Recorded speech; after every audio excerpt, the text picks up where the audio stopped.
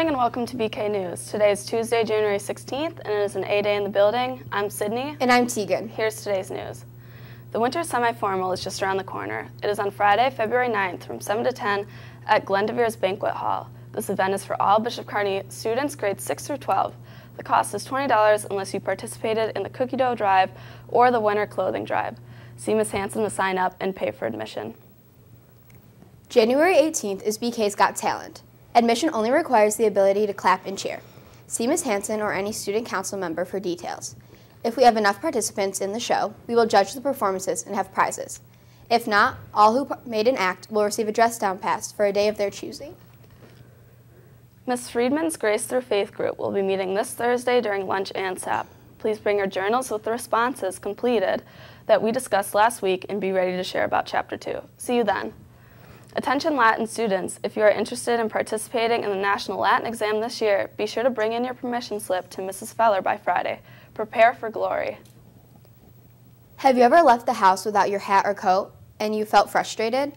Have you ever thought that there might be a kid who can't afford a pair of gloves to keep them warm?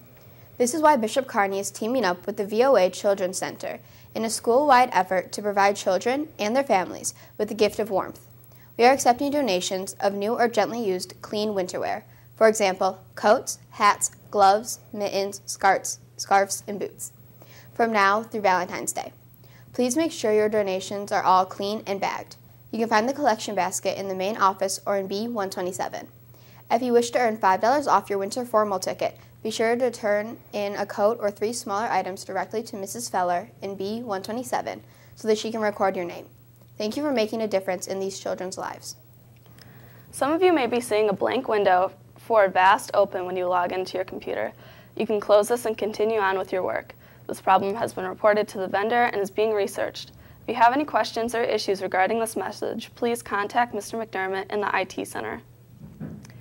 So Sid, I heard there's a lot of games happening tonight. Yeah, I know. I think boys varsity basketball plays at North Star today, and then the younger guys play basketball here. So everyone should come out and support them. Yeah. And now we turn to sports.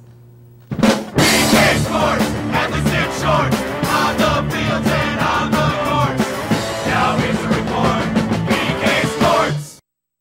Flyer that you will see by the athletic office.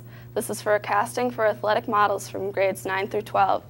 There's a mandatory release form that needs to be signed by your parents to participate in the casting. Casting will be in the cafeteria on January 18th at 3 p.m. A casting is a tryout, so that does not mean you will be called back to be a model. Please see Ms. England in the athletic office for more details. The track team had a great meet this weekend with 18 members setting new personal records. In the 300-meter, Mark Valenti, Calvin Cron, Amani Kinlock, Rosie Feller, and Kennedy Boston. In long jump, Jakai Sanders. In shot put, Dante Apollino and George Stanton. In the 55-meter, Lauren Broomfield, Bree Boone, Raquel Casarino, Acuna Walk, and Sarah DeBott. In the 55 hurdles, Sam Dixon, Jesse Opet. In the 1,000-meter, Emma Akibo. And in the 3,000-meter, Alicia Opet and Liliana Hanning. So Tegan, heard you had a little issue with this guy right here, Mr. Sketch. Yeah. You want to explain that? You see, they decided to change the lemon-scented markers to banana-scented. I don't understand why. I feel bad for all of the children that are going to color with these. I'm just so sorry for your loss. Me too. It must be hard. Thank you for turning into BK News. I'm Sid. And I'm Tegan. Have a great day.